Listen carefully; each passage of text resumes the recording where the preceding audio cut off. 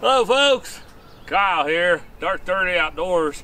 Hey, today I'm with my buddy Scott, best friend. I mean, shit, we've known each other, what, it's like 3 decades now, right? Oh yeah, used to be roommates. About 30 years or so. Yeah. So yeah, Scott with Railroader Outdoors and more.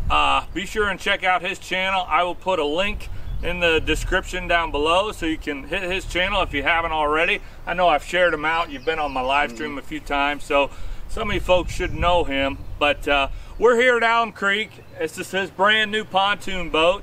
It's not his maiden voyage. He did get it out when he got it with like a shakedown trip, but this is the first time going out fishing in his brand new pontoon boat. So be a little bit of an adventure. He's going to be learning his boat control, that sort of thing. This is your first time owning a pontoon, right? Yes, it is. Have you ever fished off of a pontoon?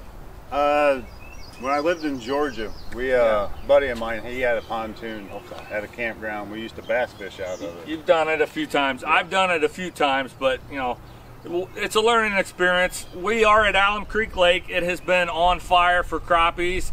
My Uncle John and I got into them about a week and a half ago. We've been seeing reports. They're still snapping. So we're going to get out there and hit the water, and hopefully we'll bring you some fish. Definitely. Peace.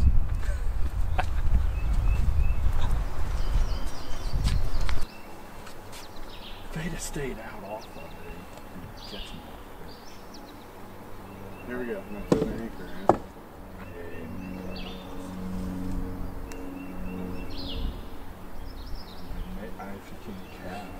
Folks, this is fishing etiquette 101 right here. This is a lack of fishing etiquette. Exactly. Now, I had to remind John, don't worry about the other gators, other folks. We worry about our program. I look like casting this way. We've been here, first boat in here. They pulled up and they set up all of us, but now they're starting to crowd because we're catching and they're not. Cooper almost got a fish O. He's got the biggest one of the day so far. What's fish O, 12? Fish Ohio. 13. It's due by midnight. Yep.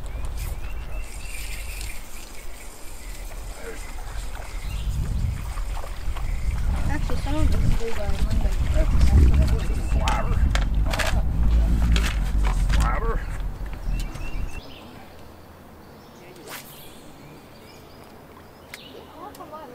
Oh, oh, oh. You waited too long. Double gigs. Double gigs. We got double gigs. We got to hold that up. Damn gig. Doubled up. Doubled out, buddy. There you go. Like that? Well, we'll still hold them up. We did a double. Doubled up. Yeah, that's right.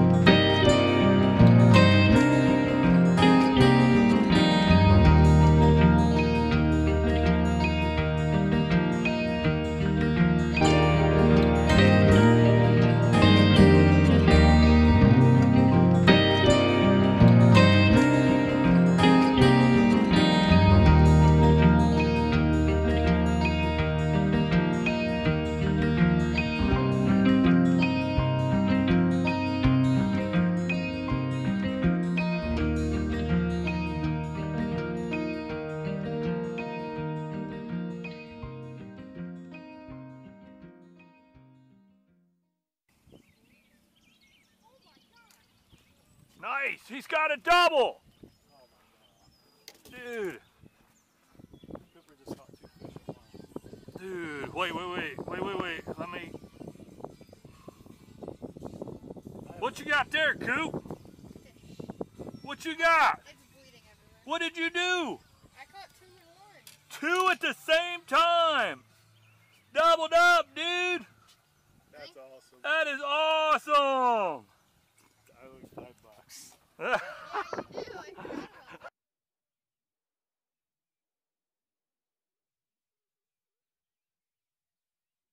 that. 2 thumbs up. No, 4 thumbs up. 4 thumbs up. Boy, we were tearing them up today. Maiden voyage for the Angler Quest. I was telling Scott, Railroader Outdoors, that he's got to come up with a name for his boat. Maybe Slab Fest. I don't know.